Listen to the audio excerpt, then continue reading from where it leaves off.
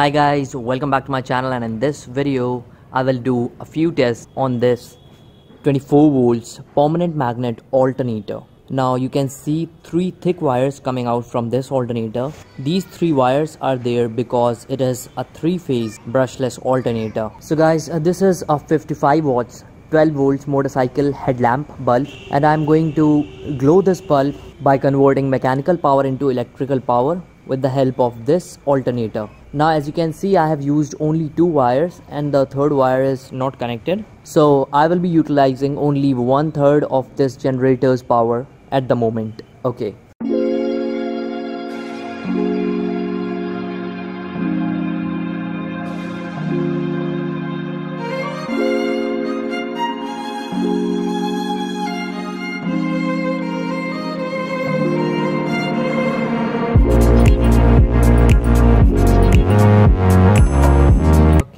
Go. Yeah. So you saw that it easily glue this 12 volts motorbike headlamp bulb 55 watts, and not just one filament but both the filaments. So guys, now I'm going to measure the single phase voltage generated by this alternator with the help of this multimeter pointing towards 200 volts AC mode.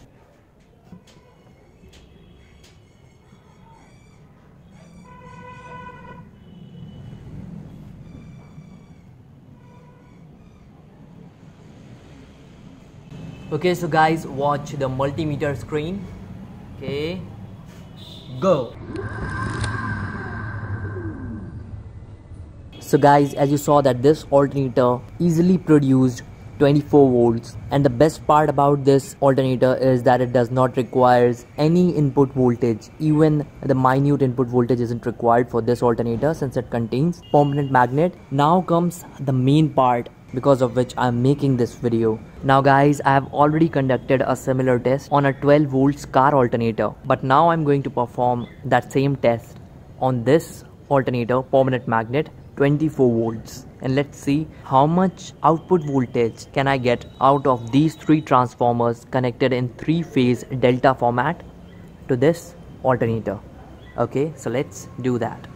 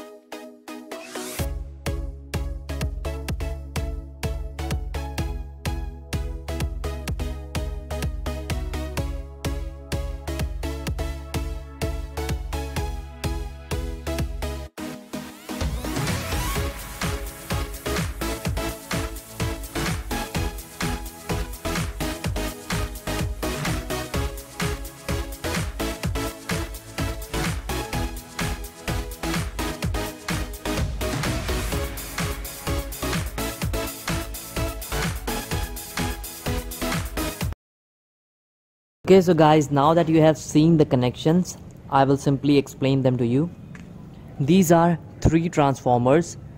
All the three are single phase transformers. Now this side of all the three transformers is the primary side, except for this one, because the primary and the secondary, both the sides are on this side. Okay, so the thicker wires means higher current and low voltage, which is the primary side. This one, and these two are thick wires, so this is also the primary. And these are thin wires, high voltage side, low current side, the secondary. Okay, so guys, here as you can see, I have connected a multimeter with its pointer pointing towards 750 volts AC mode. Okay, and to the shaft of this alternator I have connected a crank. So now I'm going to test how much voltage I can generate by cranking this alternator. Okay, keep watching the multimeter screen. You can see I'm rotating and it is producing some voltage. Okay, as you can see, I can easily generate around 60 volts. Now let's go a little bit further, around 100.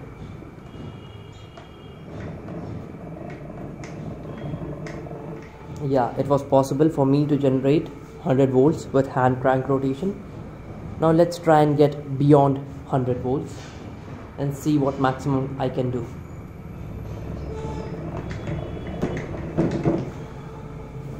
So I believe the maximum that I could do was around 130 to 140 volts with hand crank rotation. Now let's do some rope rotation test to measure the maximum voltage I can get from this alternator.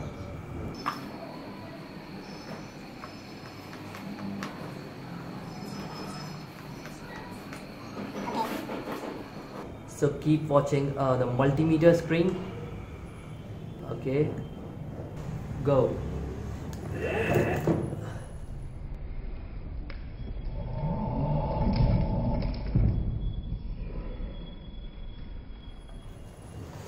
Whoa, I believe it was beyond 1000 volts, because of which the meter burned out. So guys, I must tell you that this was the maximum voltage that I ever generated.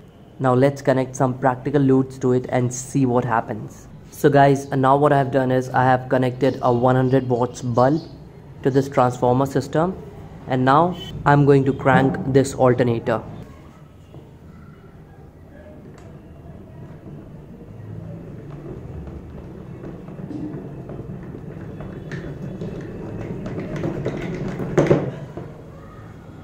So guys, you saw that I glue this 100 watts 220 volts bulb by hand crank rotating this alternator. Although the power required to light up this 100 watts load was much more than when I conducted this same test with a 12 volts car alternator. That is because the generated voltage is much higher, since it's a 24 volts generator, and a car alternator was only 12 volts, but the current was much higher. So guys, I was going to finish off this video, but it just struck me in my mind that since the generator is producing really high voltage, I could test this fluorescent tube if this setup is producing voltage high enough to light up this fluorescent tube without the booster circuit, since the voltage generated by this setup was around 1400 volts AC. Well, I will give it a try.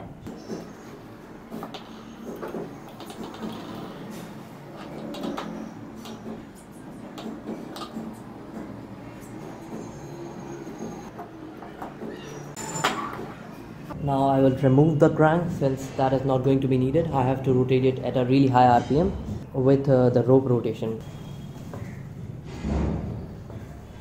Okay, so guys, watch the CFL.